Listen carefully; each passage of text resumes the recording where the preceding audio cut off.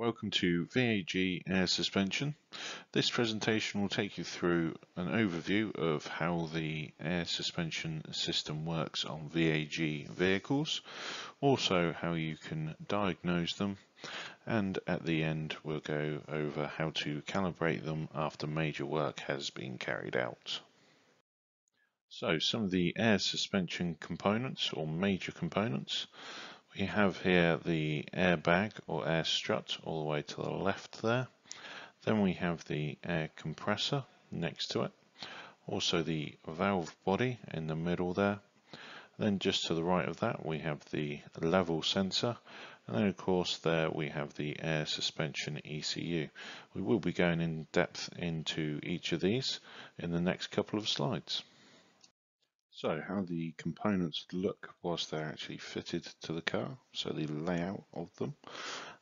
Obviously we have electrical components like the ECU and the level sensors, also the compressor and valve body. And then on the air side of the system we have the individual airbags or air struts. Again, the valve body is obviously part of the air side of things, and the air compressor is as well, and then also we have an accumulator there at the bottom. So looking into the airbag and shock absorber next. So obviously on the left there we have a picture of the airbag / shock absorber there. So we got the airbag, which is sort of the main part of it, but there is also a shock absorber that runs up through the center of it. That shock absorber just acts like a normal shock absorber would on any other vehicle. Obviously one of the things that can go wrong with the airbag is that it can leak. So you can see in that center picture there, someone is using soapy water to try and find a leak. I will say on these the most common place for them to leak is towards the bottom of the bag. Then over to the right there we have the valve. So there's a valve just before the air goes into the bag. The job of that valve is to maintain at least 3.5 bar of pressure. So if the pipe splits, then you won't lose all of the air out of that air bag. Now in saying that, we can use that to our advantage when diagnosing the system. So for instance, if we have a leak on the bag itself, then that can leak out all the pressure out of the bag. Whereas if we have a leak before that valve, i.e. the pipe is leaking, then we should still see about 3.5 bar of pressure inside that bag. Next then we have the air compressor. Now the job of the air compressor is to build system pressure. On the compressor you have an intake. That intake is there to obviously intake new air into the system. It will also be used as an exhaust as well to get rid of the old air out of the system for when you let the vehicle down. As the compressor is a moving component, it is likely that it will wear and cause issues then. One of the fault codes that we see quite often with the compressor is thermal shutoff, and that's because the system's been trying to build some pressure and the compressor's got hot because it is running, but it just can't build enough pressure. The normal working pressure, I would want to see at least 8 bar of pressure there. We prefer around 10 though, ideally. And then the temperature we'd like to see under 100 degrees. Using that live data can be a great way of determining whether the compressor is faulty. Another way is just to simply listen to it, see if it's quite noisy. We also have an activation test on the relay, so we can activate that relay and just listen to see if we can hear the relay clicking, and obviously check to see if we are getting voltage down at the compressor when we are activating that relay. Next we have the valve block. The air suspension ECU will use the valve block to determine where the air is going in the system. So following it from the compressor there, we have the compressor that builds up the pressure, and then obviously we've got several valves inside the valve block there. So the ECU can determine which valve to open to send the air to the corresponding airbag, or of course possibly even the accumulator. And then inside that valve block we also have the pressure sensor there for the system. So if you have any issues with that pressure sensor, obviously it'll be the valve block that would need to be replaced. Here we have the level sensor. Level sensors fitted to each corner of the vehicle, so we should have 4 in total. So on these we can have a look at the live data readings. So we got those readings at the bottom there. We got on the left hand side there a vehicle which is struggling to lift up the front. So you can see that reflected on the readings there. But notice how the level sensors are all reading roughly the same to the opposite side. So we've got the left front and right front reading close to being the same, and then the rear left and rear right reading close to being the same. So we know that those level sensors are pretty good there. And then in the second image here over to the right we have the front now lifted up, so you can see that all the readings are quite close to each other.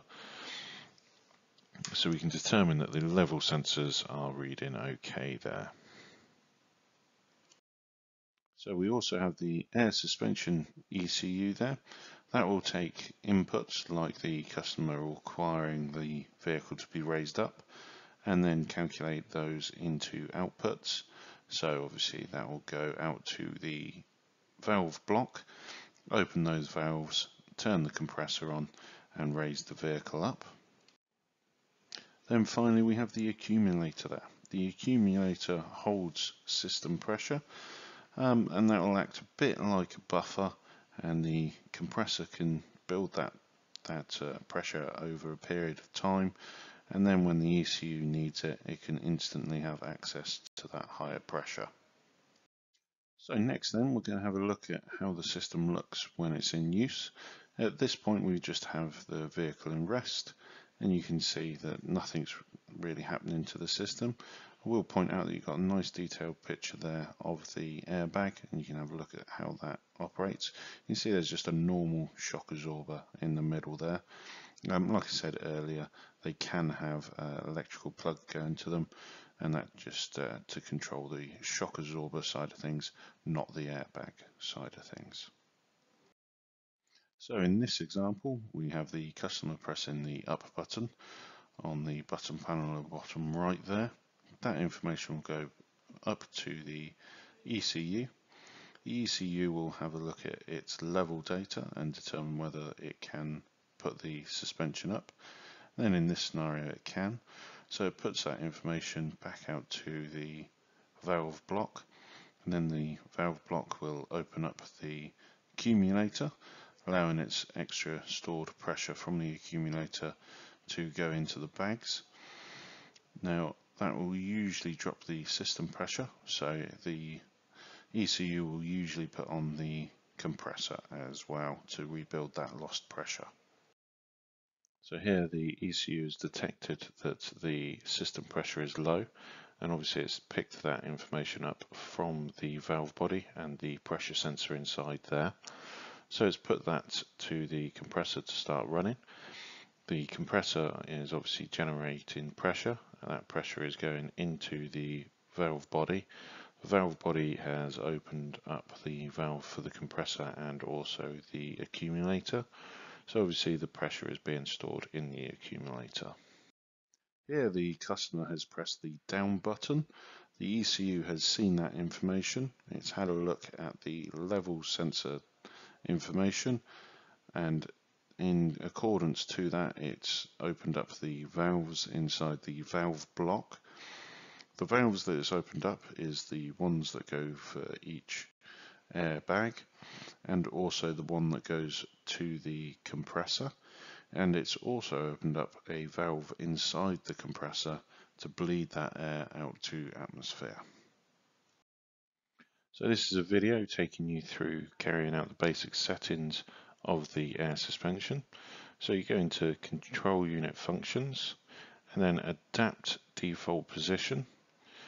And then it's going to give you a list of the prerequisites there to be met. So obviously have a read through those, make sure that you meet all of those. Also, one that I don't think is actually on there is that the car has to be at a good height, the default height already, before carrying it out. So obviously you can't have the car all the way on the floor and then expect it just to do the basic settings.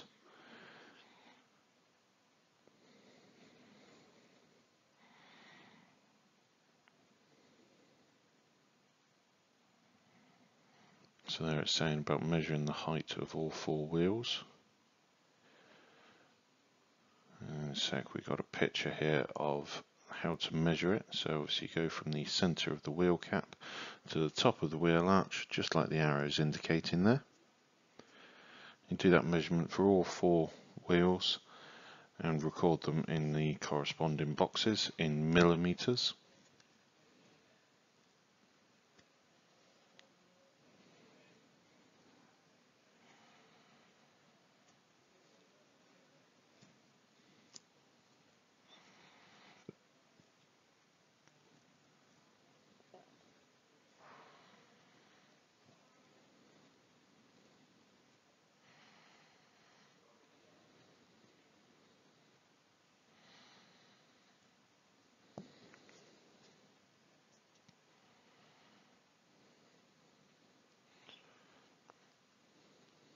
So after putting that information in, it goes through various different checks, and here it's asking you to select what type of suspension you have. Now to find that information out, you can find the data sticker in the boot, in the wheel well. It will be on there in the PR codes. If that information is missing or damaged, then you can also find that information out in the service book. Again, if the service book is missing, you can find it out online on Irwin.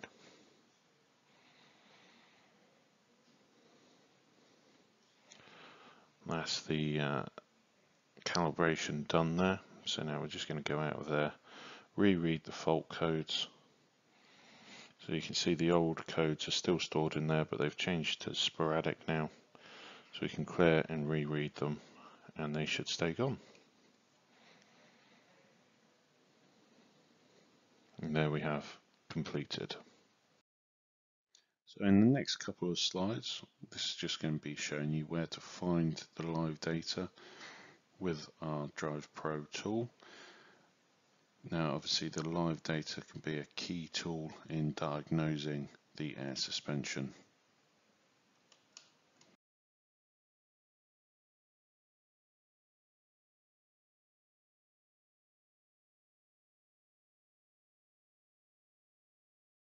That brings us to the end of the presentation. I hope you found the information in this presentation to be useful.